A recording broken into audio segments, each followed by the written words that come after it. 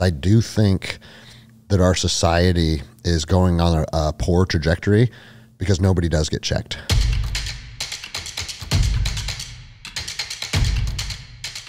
Nobody does get punched in the fucking mouth. So now you think it's okay to cut people off and flip them off. But if you assign yourself that duty and responsibility to try and correct that, you're only going to end up in trouble. I'm deploying to Ramadi, and that's right when the Blackwater guys got hung from the bridge. Just so you know, it's not if, it's when here. But we get hit all the fucking time.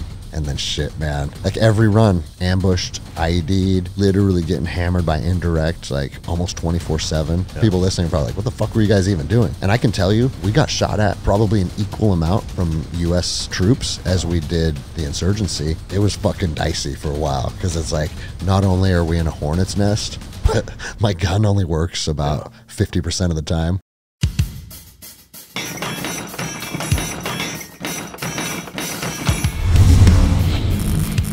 Welcome to Mic Drop, the podcast where relevancy is irrelevant and we don't give a shit about your feelings. Ladies and gentlemen, as always, it's both an honor and a pleasure to welcome my next guest to the podcast. He spent 5 years in the U.S. Army as a Ranger, and then an additional 5 years at Triple Canopy as a contractor, and then another 5 years with the U.S. Marshals, and then 3.5 years as an active law enforcement officer with the Port of Seattle. He is the co-host of the Endless Endeavor podcast. He's the owner of Electric North Jiu-Jitsu, which is a Checkmat affiliate. He also owns his own laundromat in that he folds clothes while people are still wearing them. Ladies and gentlemen, welcome to the stage, Greg Andseron. Hey, thanks for having me, man. I know we've been talking about this for a while and finally made it happen, so this is cool. No, I appreciate you taking the time. Yeah, I mean, I remember I didn't know you or know of you prior to when everything went down, when that kind of the viral moment, if you will, of you, I guess the reason that you got fired, which we'll certainly get into. Yeah. But ever since then, I was like, man, I got to get that fucking dude on the podcast. So you want to hear something funny? Yeah. I don't know if you've put this together or not yet, but we actually did know each other before that viral video. Really? I was in the process of getting a dog from you. No shit. Because Seth Farewell was one of my best friends. Oh, okay. Well, fucking A, man. Yeah, so me and my wife, I had a Malinois for 14 years, and we ended up putting him down. Yeah. And my wife wanted another Mal or a Dutchie. Okay. And Seth was like, bro, one of my friends has the best fucking dog you've ever seen. I think his name was Draco or Drago. Do you remember that dog? It was a big... Digo, maybe. Digo? Yeah, big, strong Dutchie. Yeah, fuck, I mean, it escapes my memory, but... so anyways... You imitate Seth perfectly. Yeah, man. I miss that guy every day. So, I mean, I have 3 small daughters, right? Now they are 8, 11, and 14. But this was, 3 or 4 years ago when we were talking. And Seth goes, bro, listen, I'm going to put you in contact with Mike. Tell him you don't have kids, okay? I said, lie to him? What do you mean? He goes, dude, just fucking listen to me. I went down there. I played with this dog. It's a good fucking dog. I said, Seth, you're 240 pounds. I have a 6-year-old daughter. Yeah. Dude, trust me. This dog will like your fucking kids. Trust me. Tell Mike you don't have kids. So we started going back and forth. I don't remember if it was email or if we did a conference call. Oh, shit. And you asked if there was kids in the house. I said yes. And you said, well, this is not a dog for kids. What are we? Yeah. He goes, and you were like, I'm sorry. This isn't going to work out. Yeah. And Seth was like, I told you to tell him you didn't. And I was like, well, Mike's the expert. Yeah, I'm not going to fucking lie to him. Like if he wants to know my household dynamics before he sends me a dog. Yeah. And so we ended up not going through with that. But that was a classic Seth story, man. I feel like an asshole then. I will say, like, not just that conversation I've had probably thousands of times at this point with people, but also even through Seth, I've had probably dozens of that exact same scenario. Like, dude, I got this buddy of mine. He's perfect for a dog. I went through that with him. I don't know how many fucking times. Yeah. So, no, dude, don't apologize. I as a owner of a jiu-jitsu academy, it's like a revolving door. Yeah. We have our base of people that are always there, but people come and visit and cross-train, and I'll have a guy that'll stop by and I'll introduce myself. He's like, bro, we used to train together. And it's like, I'm sorry, man, but it's like you only have the capacity to know so many people, Yeah. That's wild shit, man. Yeah, Seth, now that now that I'm thinking about it, the process from when he started jiu-jitsu until he got his black belt was exceptionally short, right? Exceptionally it was like 5 short. years. Yeah. I mean, he was training twice a day. And he's just one of those guys. Like, people will say, like, size and strength don't matter in jiu-jitsu. And it's like, athleticism absolutely matters in jiu-jitsu. Yeah. And Seth was the best athlete I've ever known. Yeah. I mean, I went through buds with him, and the shit that he did in SEAL training, like, didn't make sense. You know? Well, so for listeners to be able to conceptualize what we're talking about, Seth was 230 pounds at like 5% body fat. Yeah. He could run a 4:36 mile and clean and jerk 350. Yeah. I mean, it's just absolutely absurd athlete. Yeah. I mean, 100% there with you. And the mile thing too, like, not just a mile, like he could run 6 sub 5 minute miles in a row. As a big human. Yeah. Like, I mean, he did the fucking ultra marathons, and I mean, we lived together for a period of time. It was a guy that I was in a platoon with, and there were 4 or 5 of us, and it was in San Diego State, the college area in San Diego. And the fucking stories from that guy, like, he would eat, I mean, like a fucking, like Garfield. I mean, it was just like, every morning you'd get up and you go in the kitchen, and there'd be some fucking surprise. Like, there's an industrial sized jar of peanut butter that's now gone that he ate last night, or a fucking large pizza that has all of the toppings removed. And it's just the fucking bread put back in the pizza. Did Johnny Sotelo live with you guys then too? No. Because Johnny's told me these exact same stories. I mean, I'm sure they lived together, but I mean, sometimes there'd be fucking spaghetti sauce on the ceiling, you know, just like every fucking morning. It was some crazy shit that he had gotten into at 2 in the morning or whatever. And bro, he still did that up until the end, man. Like, I visited him in Louisiana when he was instructing for Triple Canopy. Yeah. Is that how you guys met? We met through Triple Canopy, deployed. Yeah. He was in Baghdad and I was stationed in Ramadi, but we would always bounce back and forth. Yeah. And, he was up in the middle of the night eating a whole block of cheese. Yeah. It has 0 carbohydrates in it. You're like, okay, so you're also not going to shit right for a week. Yeah. We were at Nyland. Have you been to Nyland, the desert warfare training facility for Naval Special Warfare? It's out in Eastern California in the Chocolate Mountains. And I don't even know where the fuck he got it, nor would I trust it, but we're out there in like August. It's like 125 fucking degrees. And I come in from, we were doing something, and we were doing this big joint thing out there. And he's got probably a 3-pound piece of fucking ahi tuna raw, eating it. Like not even sushi grade, like just a big fucking chunk of raw fucking fish. And I'm like, dude, we're in the middle of the fucking desert in August. There's no way you got that from somewhere that's anywhere that you'd want to trust, and you're eating it fucking raw. Bro, I'll be fucking fine, dude. I mean, just like he was a walking fucking cartoon character, man. Man, I miss that guy. I know. All right, hey guys, I want to take a second to talk about ads, and this is not an ad. This is me talking about the ads. I know that sometimes we get comments of people bitching about the ads. There's too many ads, or they're too long, or what have you. And I want to clear 2 things up, which is number one is that our team's ability to bring you guests and bring them in, and the accommodations and the entire process that it takes to produce these shows to the level with which we do. Requires funding, and the sponsors give us an ability to bring these shows to you. So while I understand that everybody wants 0 ads and everything bunched together and what have you, this is how we bring this show to you. We're a very small team. We're very fortunate to be able to do it, but we do still have to pay bills and bring that to you. So keep that in mind. That's the first point. And the second point is that I can assure you with 100% accuracy is that there is not a sponsor or a product that I talk about on here that isn't something that I use. Okay, that I either regularly use or always use or have used, and I refuse to budge on that. Okay, so we get offers for sponsors regularly that get turned down because it's not stuff that I use or would use. So keep that in mind. Have a little bit of flexibility in terms of our ads, and realize that they're products that I believe in, that I stand behind, and they're what make this show possible. So if you support these advertisers, these sponsors, that is supporting the show. Thank you. What are the two key components for canine success? That's effective training and proper nutrition. Fueled by Team Dog brings those two components to your family and best friend. The perfect nutritional balance that results in a higher mental acuity, energy, overall vitality, and even an improved appearance. Every product you will find in my company's store was born from the battlefield and not from the boardroom. Let my life's work help you become your dog's hero. What's your most humbling jiu-jitsu story? So my most humbling jiu-jitsu story is also another Navy SEAL story. Do you know Dallas Dalton by chance? I don't. Okay. Sounds like a porn star. Yeah, I know, right? He was so cool that his call sign was actually just his first name. Oh, no shit. Yeah.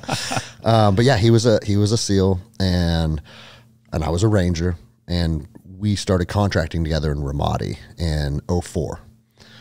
And, you know, in special operations, you dabble in jiu-jitsu. And at 2nd Ranger Battalion, I learned, you know, what a rear naked choke and an armbar was. And then we would just have platoon fights, and I was pretty good, just naturally pretty good at jiu-jitsu. So I thought I got this. And then when I was deployed with Dallas, he goes, "Hey man, do you want to train tonight?" I was like, "Yeah, what do you do?" He goes, "I'm a purple belt in jiu-jitsu and a Muay Thai fighter." I was like, "Yeah, whatever." And so we go to this mat room that we built, because, you know, every deployment, you build a mat room somewhere. Fight club. And this dude, and I was 220 at the time, and Dallas was 170.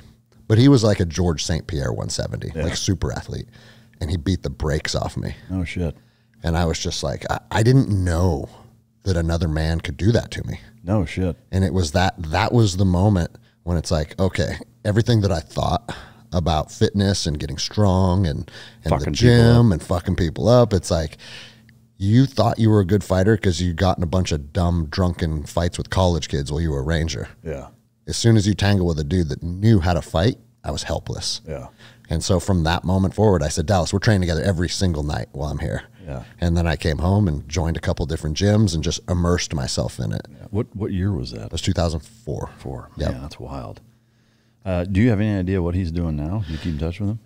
No, I don't. I know we have some mutual friends that'll cross paths every once in a while and, you know, give a little shout out, but I haven't stayed in touch. Yeah.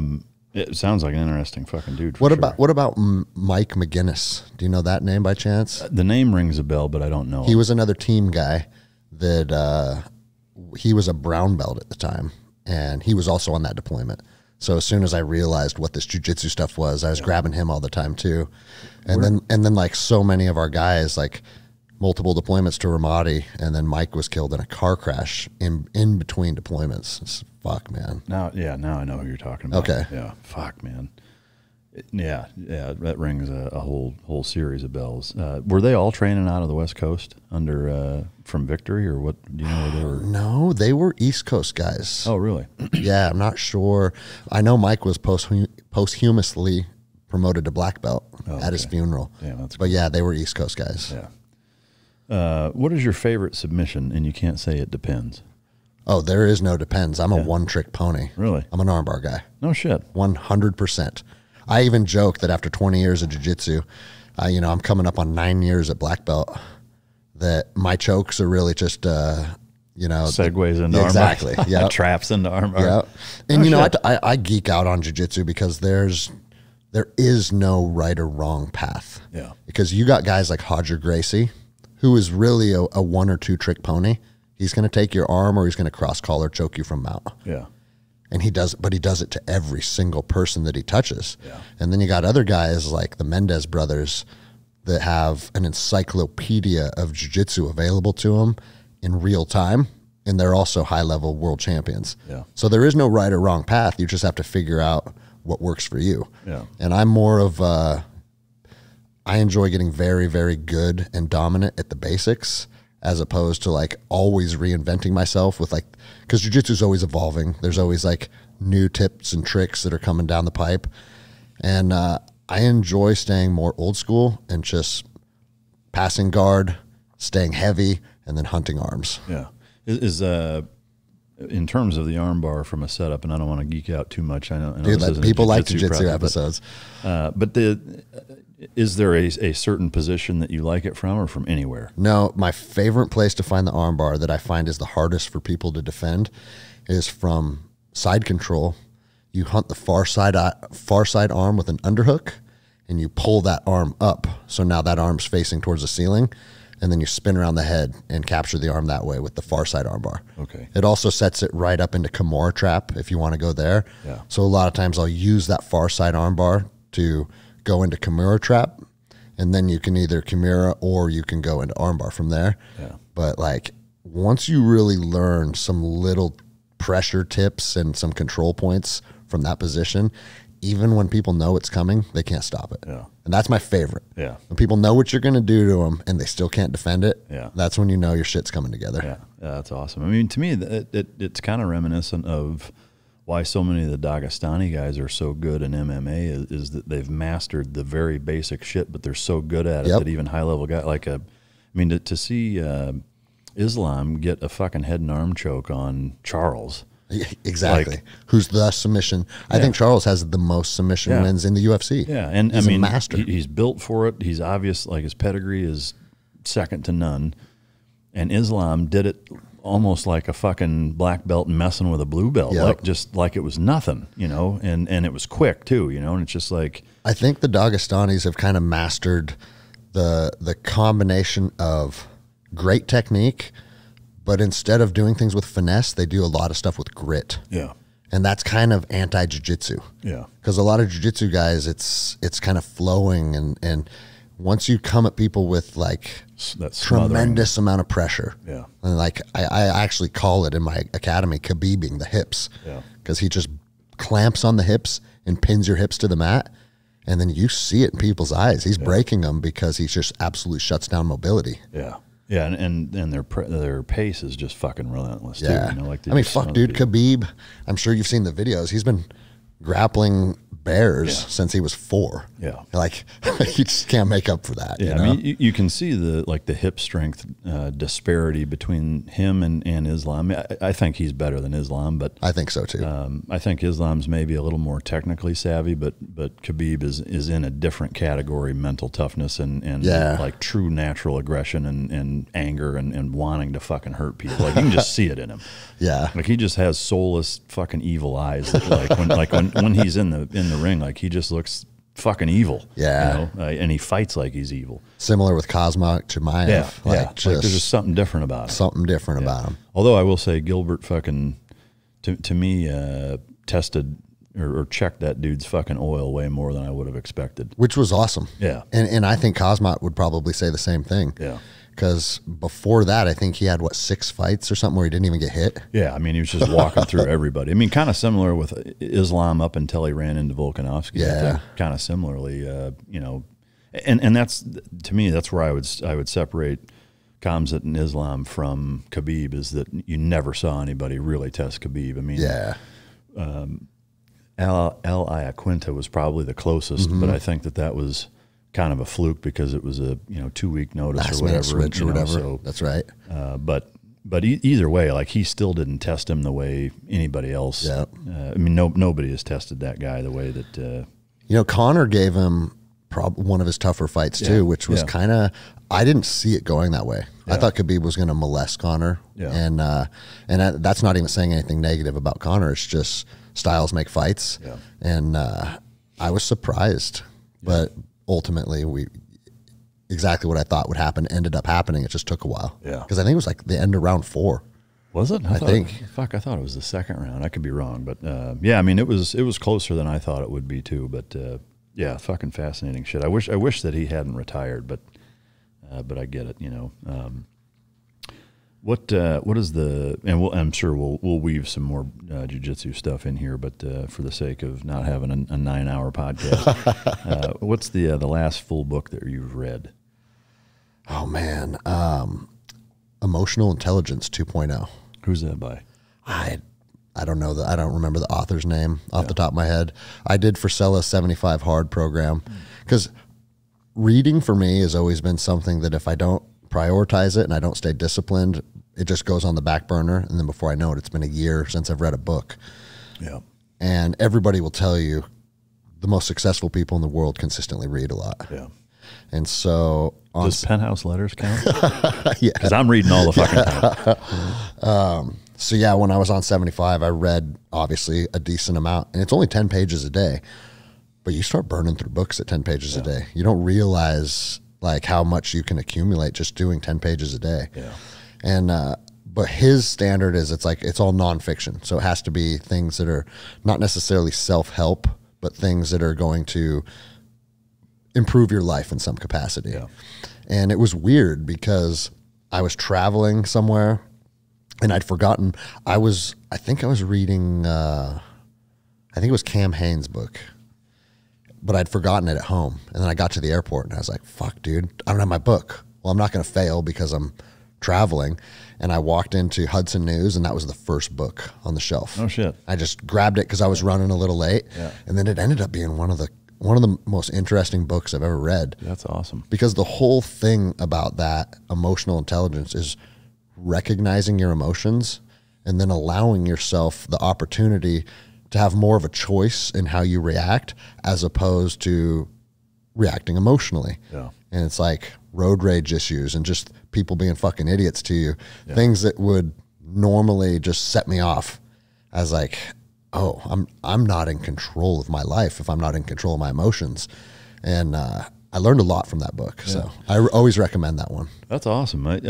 Have you found that that's stuck with you? Because a lot of times, like I'll read books that for a brief period, it's like, oh yeah, let me implement this, and then it just kind of fizzles out. I would say that, like, obviously right out of the gates, I was like, this is the new me. I'm good now. It's fucking ayahuasca and in a book. And I went and did ayahuasca. We talk about that too. But yeah, you know, as time goes on, there's an ebb and flow to it. Yeah. But I'll revisit it in my head too. Yeah. You know, if I find myself, like, literally, this was like a couple months ago, I was driving my 11-year-old to school, and I came up to a 4-way intersection, and I'm clearly had the right of way. It wasn't one of those like, oh, hey, who's first, you know? Yeah. I was there like a couple seconds before. And as I start to go, this other dude drives in front of me and pauses for just a second enough to flip me off.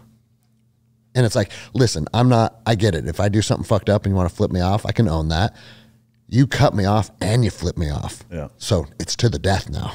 And I started like, I was going left and I turned right and I started going after him. And I was like, you got your fucking 11-year-old in the back seat. Yeah. Dummy. What are you doing? You're a 42-year-old man driving an 11-year-old girl to school, and you're going to purposefully interject yourself into a conflict? Knock it off. Yeah. And turned around and was like, hey, I'm proud of you. Yeah. You just displayed some emotional intelligence. Yeah.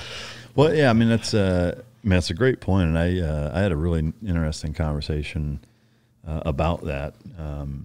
You know, from my standpoint, the big kind of takeaway or principle, I guess, that I would apply with that is that like you've got to look at the big picture or the long game. Yeah. You know? In that, like, if you're in a situation where like there's no two ways about it or there's no way around it, then yeah, like do what you have to do. But to me, that's the only time you should ever for sure do anything like that. I was searching for the name of the guest, Bill Rapier.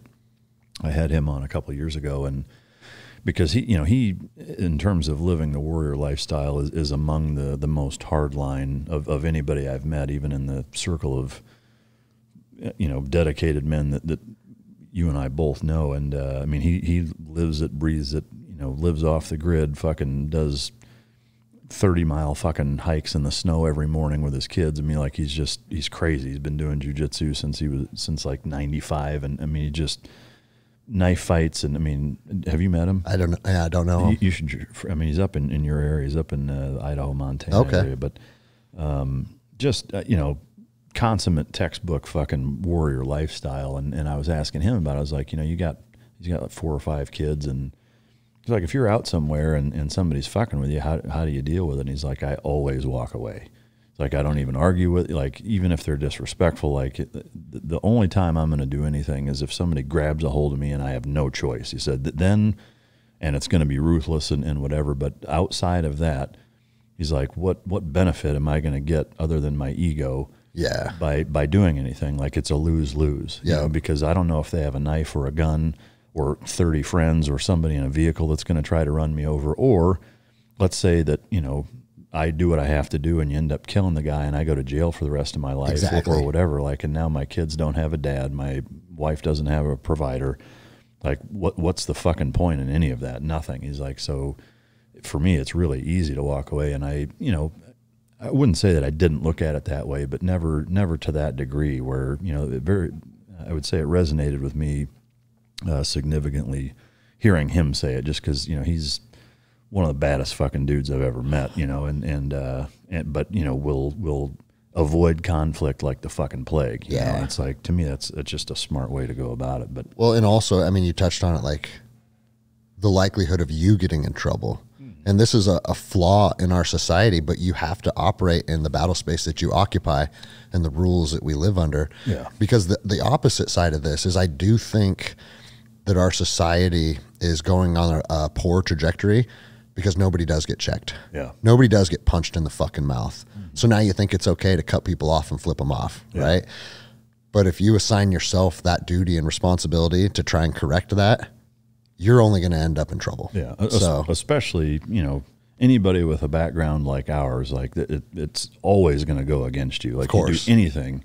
I mean, you see it in the New York subway, like dude who's a Marine trying to interject and now he's being charged with fucking murder. I know, you know, it's man. Like, it's crazy. I mean, some of that is a tragedy, I think, in terms of the technique used to do it. Like, I wish he had been a little more savvy. Well, ground fighting. I've detained, you know, I had a guy breaking into my house one night, and I was a blue belt at the time. And he was outside, and I went out the back door, pied around the garage. I had my AR-15, and it was very clear to me that he was high on something, and he was out of his mind, right? So in Washington State, you shoot someone on your front porch, it's going to be a problem, you know? And just like you just said, with our background and my proficiency in firearms and stuff, like, you're a trained killer. Exactly. And so once I confronted him, he backed off the porch, and then he was in my front lawn, but he was still yelling at me, fuck you, and all this stuff. And so I handed my rifle off to the girl that was living with me at the time and said, go inside, call the police. And this was my first time using jiu-jitsu in a real world application. No shit. I had an arm drag, spun him, rear naked choke, unconscious in 3 seconds. Oh shit. And I was like, oh, like, I was surprised at how fast the guy went out. Yeah. But then I sat down on the ground behind him, put both my hooks in, and then let the choke. I didn't take the choke off. I just released the pressure of the choke. Yeah. And obviously, because you hold the choke for 10 minutes, you're going to kill him. Yeah. You know? And yeah, unfortunately, the guy on the train just applied too much pressure for too long. But the thing is, that fucking dude has been arrested 44 times. Yeah, he's a menace to society. And this is what I say to all of the fucking political elite people that want to, like, cast stones. It's like, if you don't do your fucking job and provide a safe environment for our citizens to fucking go about their daily lives in, don't be surprised when people that don't have the skill set or the ability to do the right thing start interjecting themselves. Yeah, because nobody else is. Because nobody else is. And you got psychopaths being confrontational with people on trains. There's going to be a confrontation. And, it ended poorly. Surprise. Yeah, I know. You know? That's a fucking travesty. I mean, he shouldn't have ever been put in that position. I hope that guy walks. Yeah. I gave him, I donated to his GoFundMe. Oh, no shit. Yeah. Actually, Give, Send, Go. Because GoFundMe went super woke. Oh, I know. Like, yeah, they're fucking shutting accounts down that they don't agree with. Yeah, fucking, that's terrible. What is your favorite childhood memory? Oh, you know what? One of my favorite childhood memories, and it's funny because at the time, I hated it. But looking back on it, it was one of the most, like, formative things in my youth. Was my dad was a commercial fisherman. And so every spring he would take his boat from Everett, Washington up to Sitka, Alaska, up the Inside Passage. And I'd make that trip with him. And so he'd pull me out of school in, like, late April, early May, and we would make the trip, father and son, and sometimes my mom and my sister would be with us too, go up the Inside Passage and then fish all summer. Wow. And as a little boy, you're like, oh, I'm not going to see my friends for 4 months. I don't get to finish school, you know? But then it's like, dude, all the life lessons and living on a boat for, 4 months a year or whatever it was, looking back on that, like that's where like you really develop as a young boy, you know? Yeah, man, that's awesome. Yeah, it was cool. That's wild. I want to take a second to talk about something near and dear to my heart, and that is a staunch supporter of this podcast, which is Bub's Naturals. The hat sitting in front of me here on our coffee table here in the studio belonged to Glenn Doherty. His nickname was Bub. I did 2 platoons with him, and his childhood best friend and another colleague of theirs, Sean is the best friend, TJ is their colleague, started Bub's Naturals, which is a collagen and MCT oil company in Bub's or Glenn's honor. And, for me, it's an absolute honor to be sponsored by and working with a company that, was started in the honor of one of my closest friends and a guy that I went to war with. And, the Bub's brand is not only super quality, collagen powder as well as MCT oil powder, but they also give back to the Glenn Doherty Memorial Foundation. They donate proceeds from their product sales to the Glenn Doherty Memorial Foundation, which, to me just furthers, the mission set on Veterans Day. They give 100% back. So I do believe it's the best collagen on the planet. I like to mix it in with morning coffee. The MCT oil powder, the same thing. It mixes in very easy. It tastes great, and it just kind of adds everything that you want to start your day off from a brain health standpoint, from joint support, gut support. MCT oil and collagen are 2 components, especially as we age, that are integral components to health. And so to be able to work with Bub's Naturals and be able to work with them and sponsor a product that number 1 is a high quality product, and number 2 is so near and dear to to my heart and to the Mic Drop podcast for who it was started for and what it stands for. It's just it's an amazing place to be. So it is Whole30 approved. It's sports certified, so you're not going to run into any problems with that.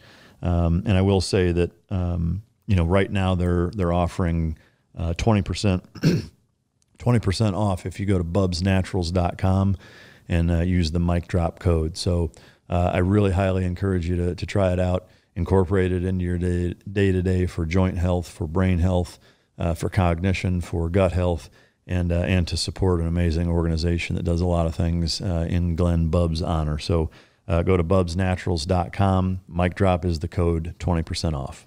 All right, as you guys know, the lifestyle changes and the fast pace that we live, it makes it difficult to get in, all of the vitamins, minerals, fruits, vegetables, etc. Started working with First Form. It's a great company. Everybody knows who they are, and I've been trying their stuff for a while now, and I love it.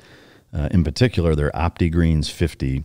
It's a precisely formulated green superfood powder that increases overall immune system support and digestive health. 80% of your immune system is located in your gut and digestive tract, so healthy digestion is essential for overall health and wellness. It's got 50 hand-chosen ingredients, and it's taste and texture like no other product. It's not gritty. It's got a sweet berry flavor. 100% of all the greens ingredients are grown and manufactured in the USA. For me, this is a really good one-stop shop to get all the extra stuff that you need. There's a lot of greens out there. This is a product I stand behind, I take, I enjoy it, and notice a remarkable difference in just overall the way that I feel. My gut health and digestion is noticeably improved. It's a green superfood blend. It's a phytonutrient blend. It's a glycemic balance blend. It's not going to spike your blood sugar. It's got digestive enzyme blends and probiotics in it. It's a great product. Andy Frizella and First Form is a phenomenal company that is very supportive of the veteran community, and I can't say enough good things about him and the company. So OptiGreens 50, just a great product, and they're a fantastic sponsor and supporter of Mic Drop. Before we get into your childhood, just real quick, your morning routine on a normal day that you're in town, for first 3 hours of the day. I actually am not a morning guy at all. I'm the opposite of Jocko.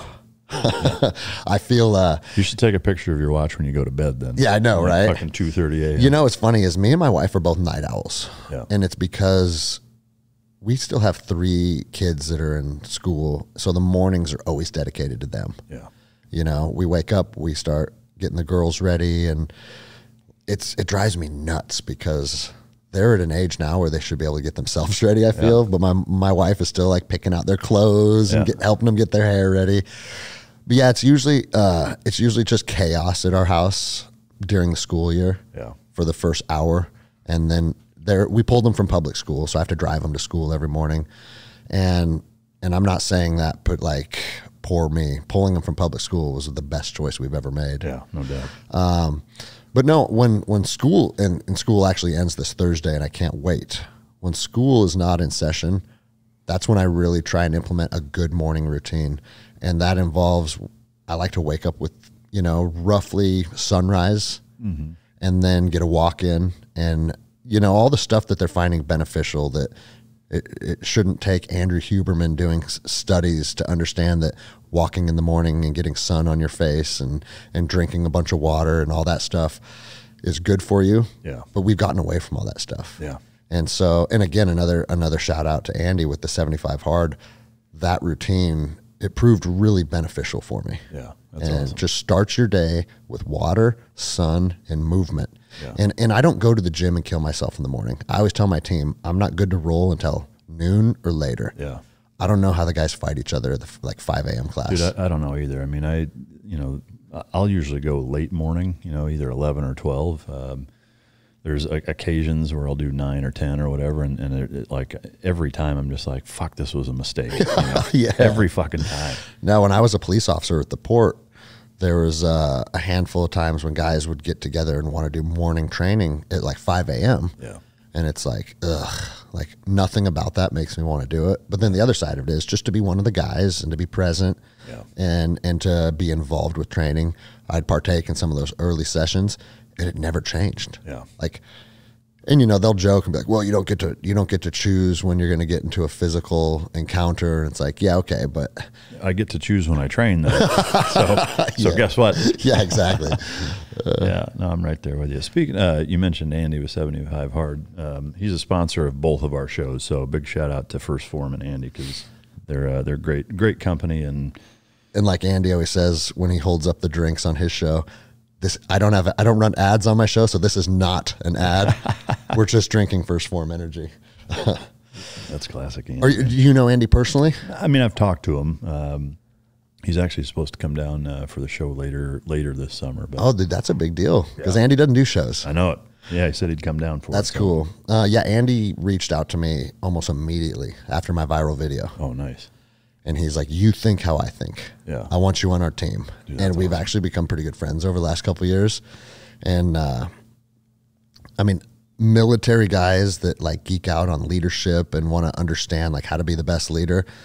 Andy may have never spent a minute in the military, but he's one of the best leaders I've ever known. Yeah, that's awesome. I mean, you can tell, you know. Yeah, he just knows how to inspire people. Yeah. And when you inspire people and you hold people accountable, that's where the magic happens. Yeah. And dude, I mean, I went down and did his show and walked around headquarters and met he has like 500 people in the building at any given time. Yeah. Every single person who you shake their hands, they look at you in the eyes, they have positive energy. There's just good vibes around there. Yeah, that's awesome. That's rare too. It's rare. Yeah. And they were giving me a tour, and it was either him or DJ's like, so we have 500 people that are present in the headquarters at any given time. How many janitors do you think we would have on staff for 500 people? So what do you think the answer to that would be? I'm going to go with zero. Everybody takes care of their own shit. So he said, Yeah. He goes, fucking zero. Yeah. He goes, if your garbage gets filled, take your garbage out. Yeah. If you dribble piss on the urinal, go get a paper towel and wipe it up. Because if you're not willing to wipe up piss on a toilet that we all share, you're not cut from our cloth. I don't want you on our team. Yeah, that's awesome. And it's like, because dude, the federal government's the opposite. Every organization I've ever worked for has like a team of, and they're usually like Ethiopian or Somali women that just follow everybody around and clean up the lunchroom tables and vacuum and clean the bathrooms. Yeah. And it's like, yeah, you create a culture where people are being lazy, you know? Yeah, and that spills over into everything else. Exactly. You know? Yeah. Vortex is very similar. I don't know if you're friends with Seamus Terry. He's the president of Vortex. Oh, yeah. Great human being. Sure. I was introduced to him through Sal Frisella, Andy's brother, and went up and spent a couple days up at Vortex headquarters. It's the exact same culture. Yeah, that's awesome. And every day at Vortex is bring your dog to work day. No shit. So they have like 50 dogs in the building at any given time. Man. It's That's cool though, funny. man. Cool companies. Yeah, that's good shit. All right, so I would like to talk just a little bit about your childhood and kind of where you grew up, and you talked a little bit about the fishing. Where did you grow up, and what was that like other than the long summers? So I grew up in Snohomish, Washington, which is like 45 minutes or an hour outside of Seattle to the north.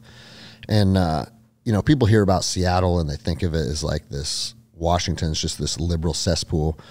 But a lot of Washington is like farm communities. Yeah. And Snohomish was a farm community. I didn't grow up on a farm, but we grew up in the suburbs, and it was like normal childhood. I don't know if I should say normal, living in Alaska on a boat. Yeah. But, my dad was a hard worker. He owned a transmission shop, and he turned wrenches during the winter and the fall. And then he had one of his guys run the transmission shop during the spring and the summer, where he was a commercial fisherman. Yeah. And so, and I also grew up, I was born in 80, and in those years, and I don't know if this is right or wrong, it just was what it was, but like, I feel like we were the last generation to still grow up kind of hard. Agreed. Yeah. And my dad, I never heard "I love you" from my dad until I was 20 years old. Oh, no shit. And he wasn't a bad man, but he was hard on me. Yeah. And there was no bullshit in my house, and I was afraid of him. Like, I remember when Dad would come home at work at the end of the night, there'd always be something in my stomach like, oh, fuck, dude. What'd I fuck up? Yeah. And like, he wasn't abusive, or he never hurt me or anything like that, but he just, in Dana Anderson's house, there was no bullshit. Yeah. And I actually think, looking back on that, it's probably a fucking good thing. No, for sure it is. Kind of similarly. Not the dad experience. My dad was amazing growing up. I wouldn't say. I had a healthy respect, and there was a part of fear, but it wasn't warranted. Yeah, it's kind of similar. Like he never put his hands on any of us. He was just this stoic. Like, you never saw him get never saw him lose control of his emotions, really. And but he was just this. Very balanced and stoic. He was a wrestler. He wrestled with Dan Gable in high school. Oh, shit. And wrestled in college and wrestled with him getting ready for the Olympics. And he's bigger than I am. He's still in good shape. And so seeing him as this big, strong, fucking rough dude, but didn't act like it, was just a cool balance, But to speaking to your point on the childhood, though, it's like that was really the last decade, because I'm 2 years older than you are, but that you could, basically grow up outside. Yeah. Where it was like, for sure. Right after school and all fucking summer long, it's like you're on your bike all the fucking time. Yep. And your mom has no idea where the fuck you're at. You're drinking from a hose in the front yard and playing football and fucking building forts and setting fires and like just doing dumb shit and like starting in the 90s, mid 90s, that just stopped happening. It did. No, I think about that a lot today, because I remember being 10-year-old boy, and I would hop on my bike with my neighbor Tony Carberry, and we'd be gone until the sun was going down. Yeah. And we lived in the outside of Snohomish, this little town called Machias, which was between different towns. So we could take our bikes up to Lake Stevens or up to Snohomish, and there is no way to get a hold of me. Yeah. There's no text message. There's no pagers. Yeah. No Life 360. And now as I have an 11-year-old, that's my middle girl. I think about her being out of touch. Yeah. For 10 hours. Yeah. Like, almost makes me panic. Oh, I know. But times are different too, Yeah. My dad was, it was interesting how his hardness at the time, I just thought my dad was kind of a dick growing up, but it was calculated. Yeah. And after I joined the military, I turned 18. I joined the military my senior year, and I was in the delayed entry program. And so I joined, I probably had 4 or 5 months until I graduated, and then shipped off. And he's like, bro, come downstairs. And I was like, oh, pit in my stomach, right? He goes, come out to the garage. We got something to talk about. And you know, when dad says that, it's just like, fuck, man, you know? And he goes, listen up, bro. I know you signed up for the military. You're going to be gone here in a couple months. I just wanted to let you know I had 18 years to form you, 18 years of being your dad, and 18 years of not being your friend. He goes, but I'm ready for that to shift now. He goes, moving forward, I do want to be friends. And he put his hand out and shook my hand. Really? And in a moment in time, I'm getting a little emotional because dad ended up passing in 2015. Oh, man. So when I think back on this, it's kind of tough, but it's like in a moment in time, our relationship shifted. Just like that. Just like that. Yeah. And then after I left for boot camp, and then 9/11 happened, and he had like so much pride in what his son was doing. And then I'd come home and it was like hugs and I love you. And we ended up being like best friends for the next 15 years. What a profound moment. Yeah. Man. And then he ended up passing when I was 35. And I remember because my mom will still apologize to me this day. She's like, I'm just so sorry your dad was so hard on you when you were a child. I said, Mom, I'm proud of who I am today. And maybe that was necessary. Yeah. But regardless if he was out of line or not, the last 15 years, we were best friends. Yeah, that's amazing. So it was whatever problem there was, it was fixed. Yeah. You know? Yeah, man, that's really cool. I appreciate you sharing that. You had a sister. Yep. What did your mom do growing up? Stay-at-home mom. Stay-at-home mom / co-pilot on the boat. Like, the crazy thing is like, as a commercial fisherman, taking the family out there, my dad's on the back running gear. And my mom was just by default like, hey, you're driving the boat now. Yeah, that's awesome. And man, she that was a crazy experience for her too, because she's like, I'm a stay-at-home mom, and now I'm a fucking captain of a boat fishing in 20-foot seas in Alaska. You know, that's a trip, man. What a fucking wild way to grow up. Yeah, it was cool, man. Yeah. Did you play any sports growing up? You know, I did track and wrestling through 7th, 8th, and 9th grade, and man, I always liked wrestling. But you know how it is once you at 10th grade, 15, 16 years old, your priorities shift. Yeah. I found beer, I found girls, and athletics pretty much disappeared from that point forward. And you know what's funny is... so you were still wrestling, but it was just drunken with women. Yeah, exactly. Yeah. To this day, it's one of my biggest life regrets. Yeah. And it's like, dude, I've become a black belt in jiu-jitsu. I've fought MMA. Like, I feel like I should have filled that void. But the thing is, you can never catch up to the guys that were good wrestlers when they were kids. Yeah. You know, one of my training partners, he's one of my purple belts, started wrestling at 4, wrestled all through school, all through college, and I'll never catch up to that guy. Yeah. It just is what it is, you know? Yeah, I mean, it's, I guess, similar to most sports, but I think wrestling is almost an exception that way. Swimming is very similar that way, because I grew up swimming competitively and started when I was 5, and you know, right around that 7th and 8th grade, like I was so burnt out, you know, because at that point it'd been 6, 7, 8 years of fucking swimming all year round, you know, in the summer, you know, sometimes 2-a-day practices and whatever. And I was just fucking tired of it.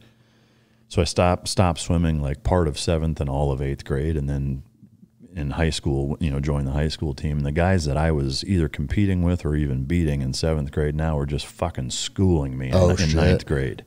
You know, guys that, again, we had grown up, even you know, guys within the state that, like, you know, there's pockets of good swim clubs or whatever, they're USS swim clubs that you know, train year round, and guys that I remember competing against at Junior Olympics and shit like that. Now, you know, my high school team is swimming against their high school team, and they're just, we're not in the same fucking category. That 18-month period of me saying, fuck this, I'm tired of it, and them driving through, like, world of difference, you know, it's just fucking heartbreaking. Yeah. So was Buds, the water part of Buds, the easiest part for you? Sort of. Now who's interviewing who, right? It's always what happens when you have other podcast hosts on. Sort of. What's interesting is everything water related, with the exception of the 2-mile ocean swims, I wouldn't say I found to be easy, but it was very manageable. Like, it wasn't a struggle for me. Whereas a lot of guys with, you know, some of the treading, you know, the twin 80 treading, or you know, the drown proofing and, you know, the underwater swims and knot tying and shit like that, none of it was super difficult. Whereas, you know, some guys couldn't make it because of it. Yeah. But I had spent so much time swimming without fins, and B, not in open water where I'm looking at a black line and I'm guiding off of a black line. Like, I was so ingrained into swimming that way, like it was a more of a struggle than I anticipated, being able to guide along the coast, because there's curvature, there's fucking swell, there's current, there's no line on the ground. Like it's a skill in and of itself, being able to swim in a straight fucking line in the ocean. Yeah.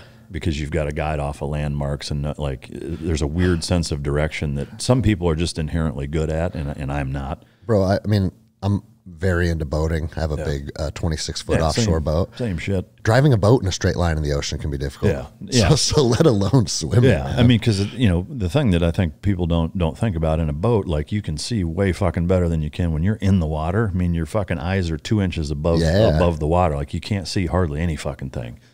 So anyway, the swims were a struggle, and it was because it fucked my ankles up because I wasn't used to the super stiff fins that we were using. Oh, okay, yeah. And just I wasn't good at guiding, and so I mean, like it didn't kick me out of training, obviously, but it was harder than I was expecting for sure. But interesting. Yeah, but.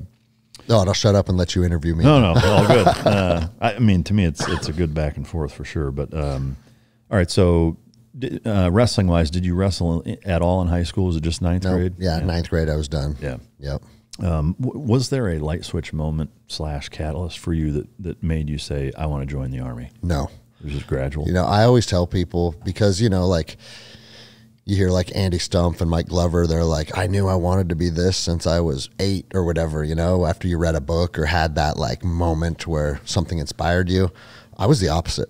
I was halfway through my senior year and I hated school, and all my friends are starting to look at college. And I was like, for me, and my dad, he had moved from commercial fishing, and he bought a piece of property in Alaska and had built fishing resort. Oh, no shit. And so he's like, bro, why don't you take the fishing resort over with me?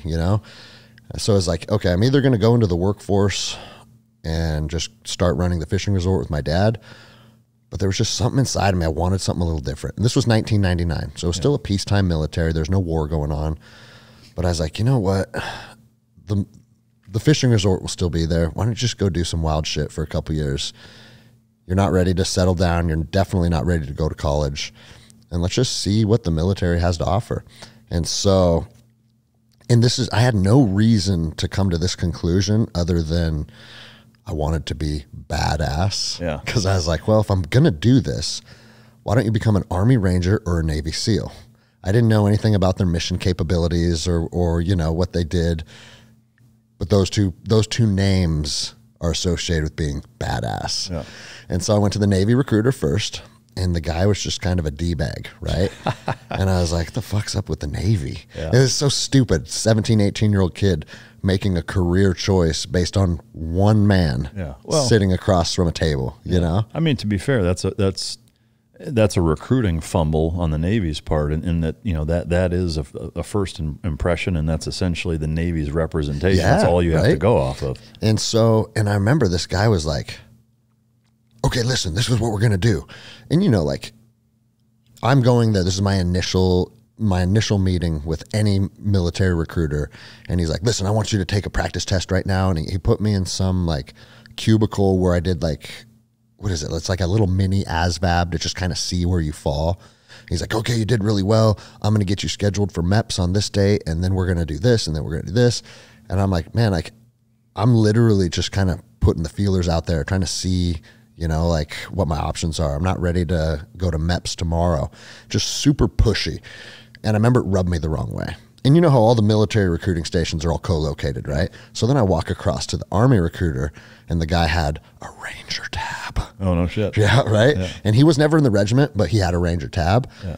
And he was cool as shit. Yeah. And I just vibed with this guy. And I was like, oh, this is what Army guys are like. Yeah. So here again, I'm making a decision based on one human, and ended up signing up with the Army based on that. Yeah, that's wild. Did you have at that time, was there a guarantee to go to RIP? So they did have RIP contracts, but like always, recruiters are like, bad well, news. Unfortunately, no RIP contracts are available. It's called Option 40 now, which I just found out they stopped doing. Oh, really? Yeah, because I was at the recruiter last week with one of my jiu-jitsu students.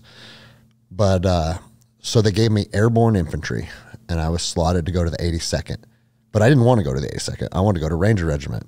And my recruiter told me this, and fuck, man, thank God it worked out. Because it doesn't, the needs of the regiment dictate how many people attend RIP. Yeah. And he goes, when you're down at airborne school, you can make a request to go to RIP, and then they'll pull your orders from the 82nd, and then you fall under the Ranger Regiment because they have the authority to do that. I said, okay. And that ended up happening. Wow. Exactly like that. That's rare. And that's rare. Yeah. Like at the time, I was like, okay, I'm in airborne school. Time to figure out how to get into RIP. And a RIP recruiter actually came down to airborne school and said, hey, who's interested in being an Army Ranger? And like a handful of us, oh, me. And he's like, all right, fall out, form a second formation over here, and took us on a death run right on the spot. And that's fucking awesome. yeah, they ended up cutting orders. I ended up attending RIP. Did any of the dudes fall out? Everybody fell out. No shit. Every last one of us, including me. Yeah. And I found out after the fact they purposefully send the fastest guy from regiment to pick up the new recruits. Yeah, and just go fucking crush because nobody. His name was Sergeant Rackus. He's since passed, but he. I guess at the time I didn't know who he was. He's just a guy saying, "Who wants to be a Ranger? Form a formation." Yeah. He's one of the fastest dudes at headquarters, and that's by design. That's so awesome. Right out of the gates, 3 minutes after you want to be an Army Ranger, you feel like a piece of shit. You're like, man, do I really want to fucking do this? Yeah, that's awesome. And the thing is, RIP at the time was only 3 weeks. Yeah. And when SEALs hear that, they're like, what? Your fucking selection was only 3 weeks? Yeah. But the difference, I think, between going into the Ranger Regiment and going into a SEAL team is our basic training is infantry based. Yeah. And it's like, I forget exactly what it was, but it's called OSET, one station unit training, where your boot camp, your infantry training is all together. And it ended up being like 5 or 6 months. Yeah. So you're doing tactics, you're taking out bunkers, you're reacting to fire, you're learning all the basic infantryman 101 stuff. Then you go to RIP, and RIP is just a gut check. Yeah. They just kick your balls in for 3 weeks and see if you break. And if you don't, then they send you to regiment, and then that's where they really trained you to be a Ranger. Yeah. And it was peacetime, so they had that ability to do that, bring in new guys and really put a lot of energy into them, training them up and getting them ready. Whereas now they have, it's called RASP, it's Ranger Assessment and Selection Phase. It's 8 weeks because they want guys arriving at regiment with a better understanding of regimental SOPs, because you might arrive and deploy in 2 weeks, Yeah, so they just want the bare minimum to be a little higher. Yep. Yeah. Which battalion did you go to? 2nd Battalion. Second. So yeah, Which I was good because you're from there. I was one of those guys, and like I've heard a lot of times at the graduation of RIP, they give you a wish list, like what battalion do you want to go to, and I've heard stories of everybody gets assigned the battalion they didn't want. And then I've also heard stories where everybody got the battalion they did want. Yeah. And so I asked for 2nd Battalion. I ended up getting it. So yeah, that's cool. How far is that from where you grew up? I mean, it's an hour, 2 hours? Oh, yeah, an hour and 45 minutes or so. So yeah, I got to keep my same high school girlfriend. Yeah, that's a trip. So you were there for 5 years. I was there for 4 years. And then I ended up going into aviation for a little bit after that. Really? Yeah. Hey guys, I wanted to talk about something that I've incorporated into my daily routine, my morning routine, that has had a remarkable impact on my life. It's called BioPro Plus. It's a non-synthetic HGH treatment. And, every year after puberty, your HGH levels naturally drop and exponentially sometimes can even drop by 50% by the time you're 35. I train jiu-jitsu 3 or 4 times a week. I lift 3 or 4 times a week. And BioPro Plus, without question, enhances my ability to train more days per week, harder, recover faster, enhance performance. I cannot say enough good things about this product. I've been taking it for a few months. It's remarkable, and I will continue to do so. If you want to, perform better, look better, feel better. I can't stress it enough. I've tried BioPro Plus, and I encourage you to go to bioproteintech.com. And if you want to get $30 off your first order, use the code MikeDrop, MIKEDROP, And again, that's bioproteintech.com. I cannot stress enough, this stuff has been a game changer for me as I've gotten older. The 4 years that you were there, you were in Ramadi for No. Ramadi was as a contractor. Okay. Yep. I never deployed to Iraq as a Ranger, only Afghanistan. Can you kind of synopsize what that deployment was like, going to Afghanistan? Dude, it was awesome. I look back on Afghanistan as a very fond memory. And culturally, I enjoyed the Afghan people. I thought that what we were doing over there, it felt admirable. It felt special. And so, you know, it was my last day of Ranger School, was 9/11. No shit. Yeah. Wow. And so how did that impact? Fuck, man. So Ranger School, your last day of Ranger School, you're in Eglin Air Force Base, Florida, and it's the swamp phase. And everybody's already completed all their patrols. Everybody's been graded. Like, you know who's going to graduate. The last day, you literally wake up, put on a parachute, and they drop you back into Fort Benning. You turn your gear in, and then you go to graduation ceremony. And so we were literally rigged up, ready to get on the bird. The cadre came out and said, hey, everybody drop chutes, de-rig, put a pallet, put them back on the pallet, come in the auditorium. We have something to talk about. And you're like, we're the first class that everybody failed. Yeah. Fuck. Well, anytime a jump is canceled, we're stoked. Yeah. You know, that's how I know if people are full of shit or not about being a Ranger. It's like, oh, dude, I was a Ranger. Oh, yeah, dude, do you like jumping out of planes? Like, you weren't a Ranger. Yeah, you weren't a Ranger. Fucking Rangers hate jumping out of planes because the military knows how to take the fun out of everything. Yeah, for sure. And so we went to the auditorium and they showed us the fucking planes hitting the towers. Damn. And it's like, we're going to fucking war. You know, I remember one of the kids said that, we're going to war. And one of the RIs, the Ranger instructor's like, shut up, you guys aren't going anywhere. No, it's like, you ain't going anywhere because you're in a training billet. Yeah. We're going to war. And man, we were deployed less than a month later. Wow. But the thing that sucked, man, we got deployed and we were going to be part of the invasion with 3rd Ranger Battalion. Mm-hmm. So you remember 3rd Ranger Battalion jumped into Objective Rhino and secured that airfield. Then the Marines landed, and then they convoyed up and took Kandahar. We were slotted to be part of that initial jump into Objective Rhino. And then, like, right before it went down, they're like, hey, we've decided this is not a battalion plus size objective, and 3rd Ranger Battalion is going to handle it without the 2nd Battalion attachments. Mm. And it's like, and then we ended up not even going into country. They redeployed us back home. No shit. Because we were in Amman, Jordan, and then 3rd Battalion was in Qatar, I believe. And then we were both going to jump on the objective together. Yeah. And so we ended up redeploying home and then didn't get back on a rotation to Afghanistan until sometime in 2002. Oh, okay.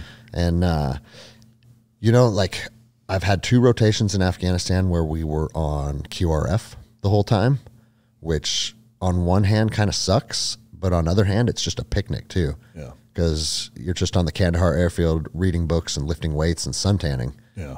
Ready to whip some ass. Ready to whip some ass. And, you know, and we only got mobilized a handful of times for downed aircrafts. Any follow-on firefights from that stuff? Nope, nothing. I never fired my weapon as an Army Ranger in Afghanistan. No shit. Yeah. That's wild. And I mean, and dude, at the time, people were so upset about it. Like, fuck, dude, full deployment. We didn't get to kill one dude. But the thing is, it's like, we all came home too. Yeah. You know what I'm saying? And so it's easy to want something, but you know, the saying, like, careful what you wish for. Yeah. And then our next deployment, we went up to Bari Kaut. Are you familiar with that area? It's way up in the Hindu Kush. It's literally like close to the Chinese border. There's a little section of Afghanistan that actually has a border with China. And we just did safe house operations out of this little safe house in Bari Kaut. And same thing though. Like, we did lots of raids. We're looking for HVTs, and it was always dry hole after dry hole after dry hole. There was a dev crew team out there with us, and they got like IED'd one day, and it was kind of like, that's like the highlight of the deployment, you know? Yeah. And, but the reason I look back on Afghanistan and look back on it fondly, those deployments culturally, like learning about the people, seeing how appreciative the Afghans were for our presence, man, I remember we'd be on patrol and the locals would be like arguing with each other. And I'd ask our interpreter, like, man, what are they in conflict over? And they're like, they're arguing of who gets to cook you guys dinner tonight to show you appreciation. Oh, shit. Because the Taliban, they would tell us stories about what it was like living under the Taliban reign way up there in the Hindu Kush. They said like the Taliban would roll through and be like, bring all your children out, ages 5 and under, and then mow them down with a PKM. What the fuck? Like fucked up shit like that just to control people through fear. Man. And so I remember always looking back on that and feeling like, regardless of 9/11, you know, because a lot of people like the Taliban had nothing to do with 9/11. And okay, well, you have validity of that, right? But at the same time, they were an organization that I had no issues going to war with. Yeah. And I think that we should have. And I mean, it's frustrating that we just ended up handing it back over to them. No. Yeah, I mean, that's a show in and of itself. But yeah, but at the time, it felt like we were doing something that was improving people's lives. Yeah, and worth doing. Yeah. And it was cool. Yeah, no, that's fucking great. And Afghanistan's some of the most beautiful country in the world. Yeah. You know, a lot of times people attribute Afghanistan, they think it's like the same as Iraq. And it's like, no. Vastly it's different. Yeah, it's some of the most beautiful mountainous terrain you'll ever see. Yeah. What was your decision-making process from doing a couple of pumps to Afghanistan and then deciding that you wanted to get out and be a contractor? What was the... You know, I loved the Ranger Regiment. Like, I always looked back on that period of my life as something that I will cherish. But simultaneously at the same time, there was a lot of stupid military red tape that made it hard for me to consider re-enlisting. And I was like, you know what? Like, I remember one story, we were literally in the safe house for months, and my platoon sergeant comes in our hooch all like flustered. He's like, I just got word that Sergeant Major's on the resupply bird, and he's gonna stop by when they drop off the resupply pallets. Clean the house. Yeah, everybody shave. We don't have running water. Yeah. I don't give a shit. Everybody shave. And it's like, oh, okay, these are the dumb military games. Yeah. Because you don't have the balls as a platoon sergeant to say, hey, Sergeant Major, we literally don't have running water out here.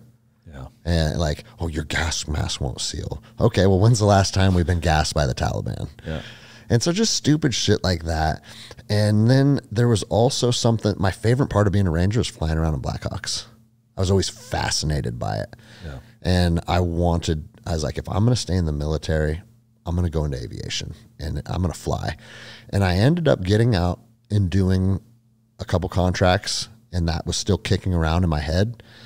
I ended up saying, you know what, fuck it, I am going to do that. And I re-enlisted and went and became a warrant officer, and I was in flight school at Fort Rucker, and I hemorrhaged my retina doing CrossFit. Really? Yeah. What were you doing?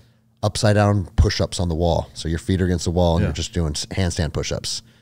And all the pressure in your head, it ruptured a vessel in my retina, bled on the inside of my eye, and it made me go partially blind. Permanently? No. You only lose vision while the blood is pooled on your retina, but they said it could take up to 6 months to reabsorb. And they're like, an injury like this to your eye in the pilot program, you're done. No shit. And you know what? It's like, I don't know. I look back on that, and I don't look at it as like necessarily as a failure, because like it is what it is. But at the same time, maybe a blessing in disguise. Because how many fucking birds went down? Yeah. Fucking, it seems like all of them for a while. Yeah. You know? Fucking CrossFit. Yeah, I always say CrossFit probably saved my life, dude. But yeah, you know, the getting out of the Ranger Regiment was something that, even though I enjoyed the environment and I worked for what I can, and even that platoon sergeant, like I'm busting his balls here, but I enjoyed working for him. Yeah. You know what I mean? And, but I always knew like, this isn't something that I want to make a career out of. And I have, you know, some of my buddies stayed in the Ranger Regiment for 15, 17 years. And I always said, if I'm going to stay in, I'm going to do something different. Yeah. Well, so did you, you got out, went to Triple Canopy and then went back? Yep. Okay. Yep. I did a few deployments.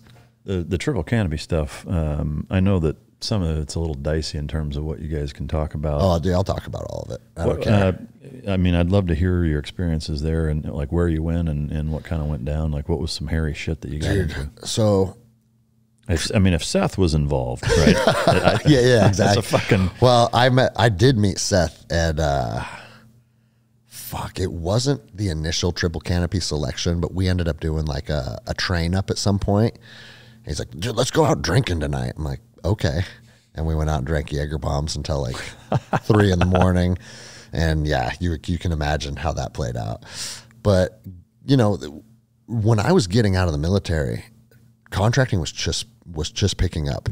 And one of my buddies was like, he was in regiment with me. He goes, hey man, I got a contact with a guy. His name is Matt Mann.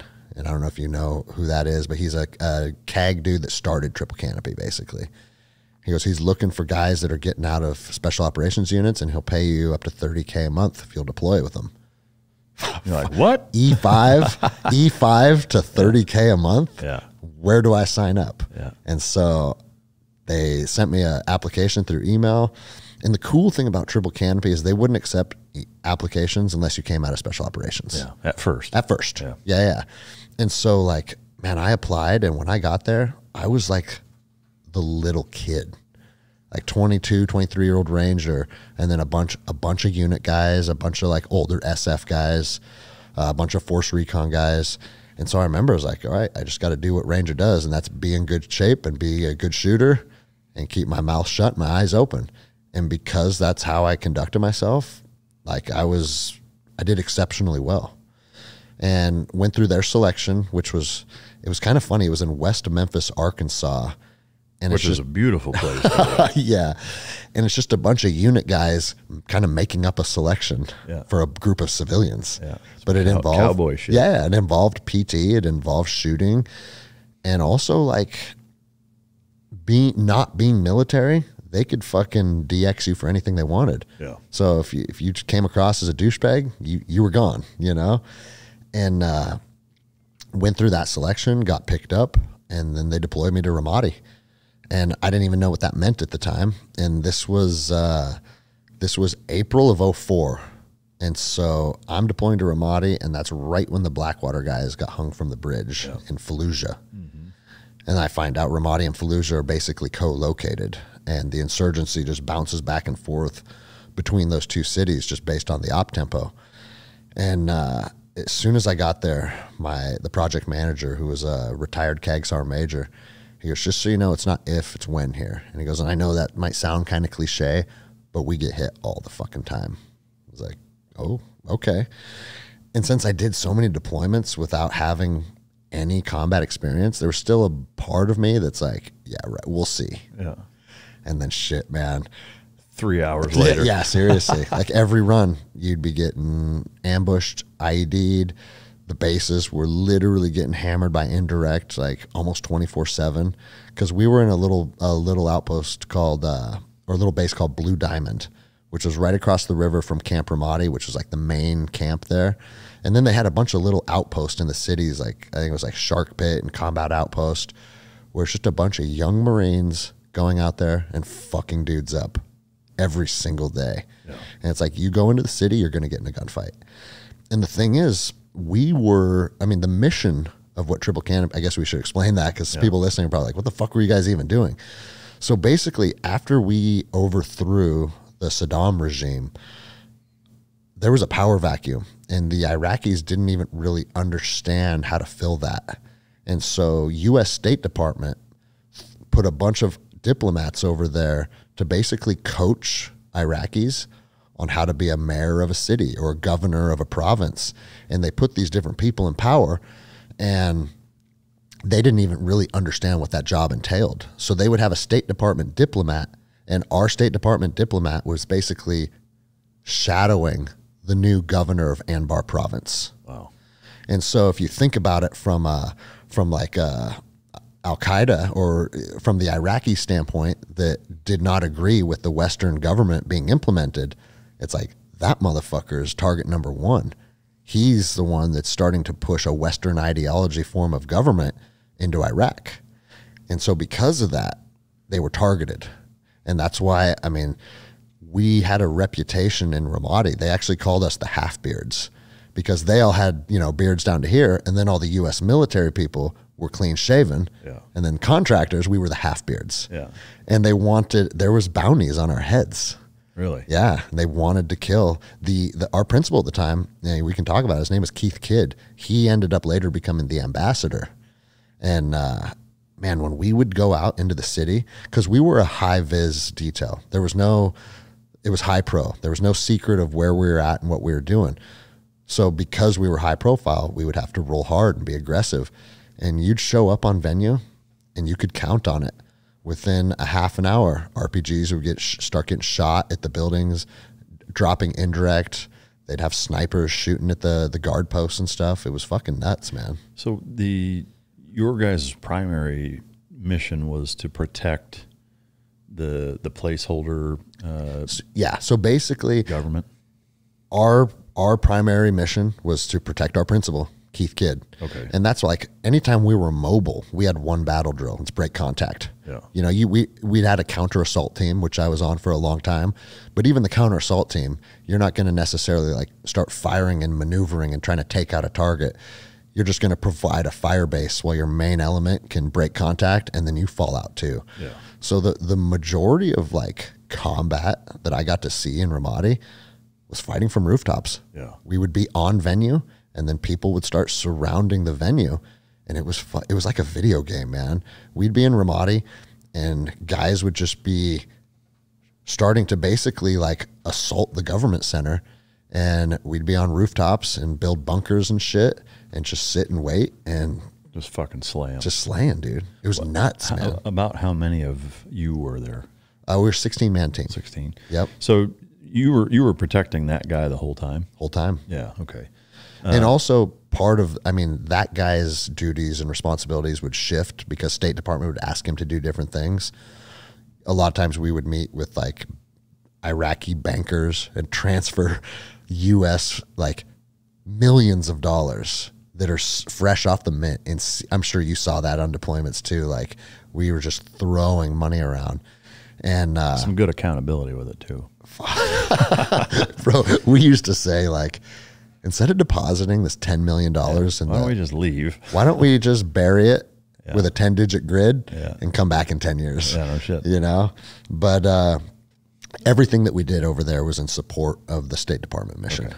So was he ever meeting with any guys that like were questionable? I mean, they kind of all are. For sure. But I mean, like, dude, guys that all the time. Yeah. And that was part of the game and trying to figure it out because we'd get hit sometimes in a way that it's like the only fucking way we got hit is someone knew about this meeting. Yeah. You know? And you never know like what interpreter or, I mean, we even had a guy there that was, we used to call him Kaiser Sose because his whole job living in the government center was he was like a chai boy and he'd bring us tea, right? But he was always mumbling and like, and like trying to talk to us. And I'd ask my interpreter, I'm like, what's this guy saying? And he goes, we don't know. We don't understand him either. He's not speaking Arabic. And so like, I remember like towards the end of the deployment, we're like, I bet the chai boy is the guy that's fucking giving out intel, you know? Dude, that's weird. Where the fuck did he come from? Like who hired him? Bro, it was just everything that we did was the main security was being ran by the locals. Oh, okay. You know, the IPs, and that stands for Iraqi police. There's countless stories of IPs being dirty. Yeah. Pick a country, right? Yeah. Fucking United States. Of course. What were you guys rolling in vehicle-wise when you would go out? Dude, we had one Suburban, and then the rest up armored. Oh yeah, level 7 armor. And the windows are 2.5 inches thick, and then we had a bunch of BMWs and Mercedes. The V12s. Yeah, bro. Yeah. And like the crazy thing is, when we were on like Route Mobile, which is the big MSR between Baghdad and Ramadi and Fallujah, we're rolling at 140. Yeah. Fuck, that's awesome. Dude, like... Do you remember what tires you guys were running? We had run flats. I don't remember what tires, but yeah, we've had our tires shot out on multiple occasions. Yeah. And run flats, they fucking work, bro. Yeah, I know it. That's fucking awesome. Do you remember what the models were on the... I want to say the Mercedes were 700 series, and I don't remember what the the BMWs were. Yeah. I know I see your car studio across the way. I know you're, Zach was telling me you're a big car guy, but. Yeah. I mean, I'm just curious. I wasn't then. Like it's been in the last, handful of years that I've kind of really gotten into cars and motorcycles. But I'm always curious because, from a performance standpoint, when you're armoring a car, weight plays a huge role. Yeah. And tires do too. I mean, I was on a track here not long ago, and just the type of tire and the condition they're in, the tire pressure, the fucking temperature. I mean, all of those things play such a huge role when you're doing 140 miles an hour and trying to maneuver and whatever. And so I was just curious. But man, we hit a dog one time going 140, and it literally just evaporated. It evaporated. Like you couldn't even find it. Yeah. But it also it smashed the radiator. Yeah. So the car started overheating almost instantly. And man, we had to pull over and we just left it. Yeah. I mean, that you think about, I don't know what those cars were worth, but probably $400,000 or something. Yeah. And hey, we're just going to leave it, And did you guys blow it or just left it? No, we ended up, so as we pulled over to assess the situation, we immediately started taking fire from a Army Bradley unit, because we're dark sedans pulled over on the MSR. They think we're putting in IEDs. Yeah. And I can tell you, we got shot at probably an equal amount from U.S. troops as we did the insurgency. And it's because they don't, we don't have uniforms. Like, even though you would think, like, we're still white guys with body armor on, it's still like, I mean, you got 18-year-old privates in that have been blown up fucking 30 times 100%, in a row, Yeah. And so we started taking fire and like, fuck this, we're leaving. So we just left. And then, did you ever operate out there in the triangle? Yeah. Not really. So throughout the MSR from Ramadi to Baghdad, every overpass was basically like a U.S. Army outpost. Yeah. They would control the overpasses because they were actually starting to, people get attacked from the overpass. Obviously, it's the high ground. And so we went to the next overpass, and then we stopped and pulled out flags and VS-17 panels. And we told the guys, like, hey, just so you know, that car that was just left, because they're all in communication. Did you guys have any deconfliction comms with the U.S. military? And they still fucking... Well, here's the thing, man. Like, in the early days, like, we had a guy on our team. His name was dour, and he was a Force Recon Marine, super stud. But he had just recently retired as a Marine First Sergeant, and he knew everybody. Yeah. So when we were deployed, he could just walk into the talk and be like, hey, what's up, Sergeant Major? What's up, sir? And he ended up getting us, like, all of the ComSec that we need. He got us the radios and then the weekly ComSec fills so we could be on the network with the Marines in Ramadi. But there was times when, like, I remember we got in one engagement and we were shooting across the Euphrates River at these dudes that were straight up poster children of Al-Qaeda Iraq. They had balaclavas on, AKs. And then after the engagement was over, I saw another Marine element on the other side of the river, and they started conducting a BDA. And I talked to the Marines that were with us. I was like, hey, who are those guys? Let us know what they find. They're like, we don't know who they are. I said, we can see them. You don't know who that is? Like, no. You don't have comms with them? No. And that was kind of like peeling back the curtain, because people think like the U.S. military is this well-oiled machine. Dude, war is an absolute shit show sometimes. Yeah. Nobody knows what the fuck is going on. So, yeah, we had an instance kind of like that with Marines, where there was a small pocket of insurgents between us and a fucking column of Marines that, we're both shooting at them. And they're in between us. It was a fucking mess. But well, bro, I'll tell you one story in Ramadi. We shot these guys that we identified as enemy, and we were on a rooftop. I had a machine gun, and when you're sitting on a rooftop and you're a fresh set of eyes, you're taking it all in, you see a lot more than the Lance Corporal that's been on the rooftop for the last 3 days.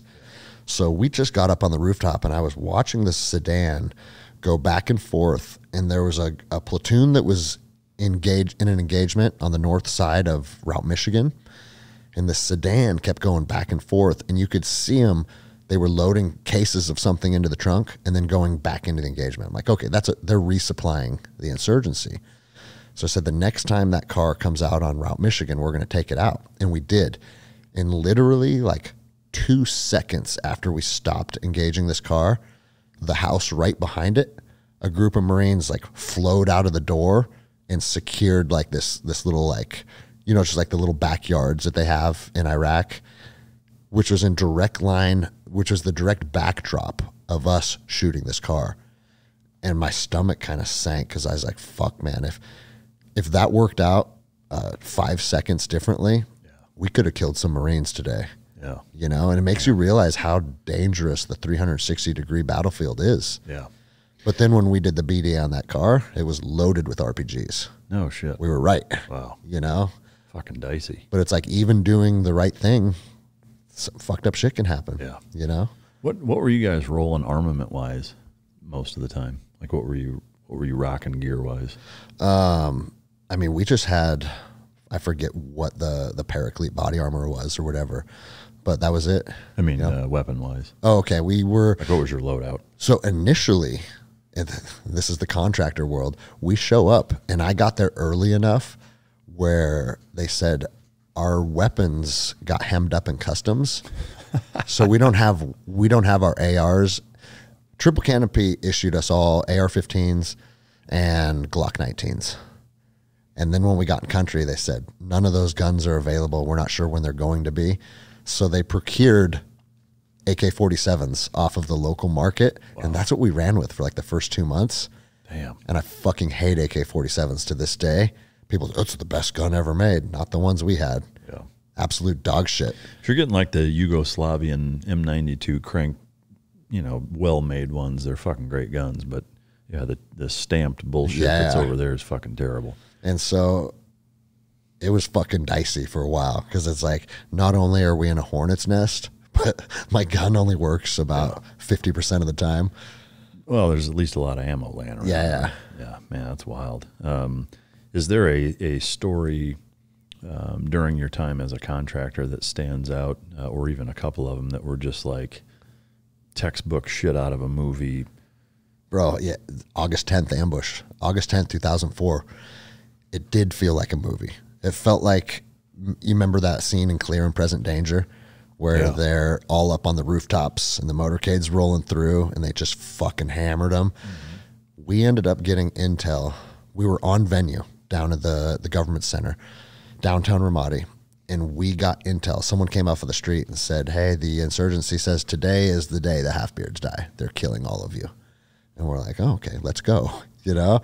So as we're leaving, we realized very quickly that, man, they'd put a lot of effort into this because they started funneling us by putting like Jersey barriers. Like, I don't know if they got fucking excavators out there or what, but they literally were blocking major roadways and forcing us. So you take one right turn that is not part of our route plan because we're being dictated. Our movement's now being dictated. You know, that only goes from bad to worse. Yeah. So we took one turn. It's like, and the guy up front, he was like a unit guy and a retired SF guy, very sharp, savvy, tactical dudes. So they're like, hey, this, you know, our route's now being dictated. We're going to look to get on our secondary or tertiary route as soon as possible. Then there was another thing of Jersey barriers that wanted to force another right-hand turn. And they're like, fuck this, we're reversing out. Like, we'll go back on venue and figure this out. So as we're reversing out, if we'd went another 40 meters, it would have been the Clear and Present ambush. Wow. They were all on the rooftops on 2 buildings on either side, ready to just fucking hammer us. And like, they could see us, that we put together their plan, and they're like, oh, fuck, cat's out of the bag. So then they started shooting at us from there. And bro, every car just got riddled with gunfire. One of the RPGs blew the gas tank out of our limo. The limo is the car that the principal is in, our protectee. It went down, it detonated on the ground and blew the gas tank up. And unlike the movies where it's just this dramatic explosion, ball of fire, bro, it was just whoosh, just liquid gas just dumped all over the road. It didn't even ignite. No shit. Yeah. Damn. And so we reversed out and limped, and now the cars are all running on their run flats, and we ended up just driving on the sidewalks. It's like nothing's off fucking limits now, you know, and limped our way back to Blue Diamond. And it's like, dude, every car is fucking shot. Some of the cars even got penetrated. Like, we learned a lesson is that the windows are actually the most secure part of the armored cars. Like the seams and some of the metal portions of the cars, rounds actually impact or penetrated through. And one of them was lodged in the headrest in the car that like our AIC was sitting in. Damn. Which was the car the limo or the principal was in as well. And so, but the thing is, we kept getting in these fucked up ambushes like this, but no one was getting hurt. That's amazing. And we're just like, dude, you start to get like a God complex. Yeah. We start to think we were immortal, you know? And we did that. We did that for a year and a half. And then right when Blackwater bought that contract, because that's how the contracting world started to evolve, is instead of the most capable men, it goes to the lowest bidder. Yeah. And then Blackwater started taking over, and they underbid Triple Canopy. They won that contract, and guys on that team got killed within like the first couple of weeks out there. Man, was it caliber of dudes biggest contributing factor, or what? I think so. Yeah. And I don't even necessarily say that pejoratively, because a lot of the Blackwater guys were solid fucking dudes. Yeah. There was a lot of great people that worked for that organization, but it gets a bad rap because they also allowed a few douchebags to slip through, and then you know how that goes. Yeah. You know? Yeah, it only takes one. It only takes one, and then the whole organization takes a hit, you know? Yeah. When you guys would get in these crazy ambushes, you said that kind of the MO was breaking contact and just bagging ass. Were there instances where it was like close up enough to where when you were breaking contact, you're smoking dudes and then getting out, or was it pretty pot shot kind of? A couple times it was, but primarily, because here's the thing. I mean, unless it was like on August 10th, yeah, we're cracking seals and we're fucking engaging back because you had no choice. We have no choice, and we also, our principle is under direct fire. That's our mission, right? Mm-hmm. But typically the SOP is you keep the car sealed up because 308 rounds didn't penetrate those cars. Yeah. And so it's like, we're not going to fight back unless we have to. We're just going to run away. Yeah. Did you guys have any cool fucking James Bond shit where you're blowing smoke or oil slicks or any kind of fucking fun shit like that? I mean, can you lie about it and just, just make something up on the fly? Yeah, we had these fucking armor piercing fucking I wish tire spikes that shot out of the fucking headlights.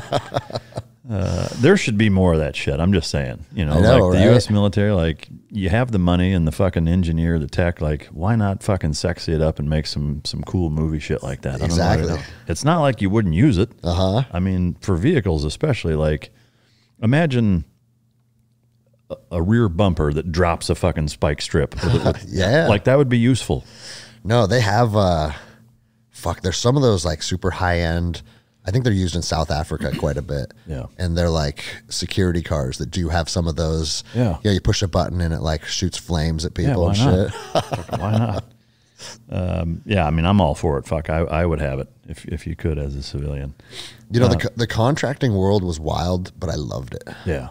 I mean, I knew so many guys that, you know, because I was in from 96 to the end of 08, and during that period of like guys that I served with that got out, I mean, you know, so I kind of saw were doing it. Yeah, I saw the evolution of how it started and evolved, and you know, and then when I got out, the first few years of doing dog contracts for some of the companies and intermingling with a lot of the guys that I was either working contracts with, dog related wise or whatever, we're all kind of woven into that. Yeah. That you know, culture or subculture of the contracting industry, and yeah, it's fascinating shit, and it was like. It's kind of the Wild West in all of the best ways. The one downside, it seemed, and I'm speaking a little out of turn in terms of, you know, I never technically was a contractor overseas for stuff like that. But so many guys, the issue was not having the cavalry if you needed them. Yeah. And then just like the life insurance kind of stuff that seemed to plague a lot of the companies and really leave a bad taste in a lot of dudes' mouths. But and that one thing that really... Each contract was very different because wherever you were based, it was up to you to basically build rapport with the surrounding military capabilities. And it got to the point with us where like us and the Marines were so close out there that like we could use our QRF assets. If they needed something from us, we were happy to help them. That's awesome. A lot of places there was like, it was a dick measuring contest between contractors and active duty. And there was a lot of like animosity. It's like the movie scene scenario of Tommy Lee Jones showing up like, this is my fucking jurisdiction. Yeah, like that kind of fucking dickweed protocols. Yeah. I fucking hate that shit. So you did that for a period of time. What made you decide, okay, I'm done doing this and I want to try the aviation stuff? So, did you just get sick of doing it? That was right in the middle of contracting. It wasn't that I got sick of it. I still enjoyed contracting, but I felt that it didn't have longevity. Yeah. I was like, I don't know how long. Because remember, like when the wars first kicked off, especially in Ranger Regiment, we thought it was going to be like another Panama or Grenada. Yeah. We're in and out. Or even a Somalia where I think it was like 6 months or something. Mm. And so as I was contracting, I started thinking like, like I like this and this is fun, but there's probably not a lot of longevity in it. Whereas if I go to aviation, regardless if I stay in the military or not, I'm going to have lots of options. Yeah. And so I did that. It ended up not working out. And I went right back to contracting. Oh, no. I literally, it's actually funny. I literally flew out of Dothan, Alabama, which is where Fort Rucker's located, to Iraq. No shit. Because once they told me, hey, you're getting med dropped, I started calling and sending emails to my old team. Say, hey, do you have any openings? And they said, actually, if you're ready to deploy right now, we have an opening. So you showed up back in Iraq with a bloodshot eye. Yeah, exactly. It was my left eye, though. Still shitting fucking Army chow. Yeah, non-dominant eye. Yeah, that's wild, man. Yeah, and then I ended up contracting till 2009, and I was deployed. I can't really call this a deployment because we were in Erbil. Have you ever been to Erbil? No. It's basically like being stateside. Yeah. You can go to the mall. You can go to the go-kart track and race cars. Fucking Burger King. Yep, exactly. Way up north in Kurdistan, it was not Iraq. Yeah. But that was the deployment that I was on, because if you have diplomats, it doesn't matter if you're in the peaceful areas of Iraq, they still have security teams attached to them. Yeah.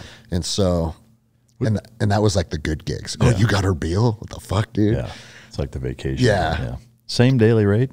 No, it was a little less. Yeah. But I don't think it was a little less based on threat level. That was just the nature of contracting. Yeah. We started at $760 a day. If you were in a leadership position, it was $1,000 a day, and then it became $600 a day, and then it was $550 a day, and then it's like, it's almost not worth being deployed for $500 a day. Yeah. Well, and at that time, I mean, there were stateside gigs that were paying that. Exactly. So I mean, I did one that paid $450 a day as I was transitioning out in Arkansas. Yeah. Training fucking Army dudes how to shoot. And I mean, it was like, and so that was one of the deciding factors. It's like, this is $500 a day, but it's in Erbil. Yeah. Which is weird, because I guess you're willing to get killed for $700 a day, but not $500 a day. But it was money talks. Exactly. It was about halfway through the deployment, and the younger guys listening won't even know what this is. But do you remember Yahoo Messenger on your laptop? Yeah. I got a little ding, a little notification popped up, and it was a positive pregnancy test from my wife. Oh, no shit. So you're like fucking game changer. And I said, well, that's weird, because I've been deployed for 10 months. Like, no. And I was told that you have to pull the plug on this thing. And I said, sir, if you remember of what I said in the video, I literally said, you have to be willing to lose your job as a police officer to stand up and be on the side of right.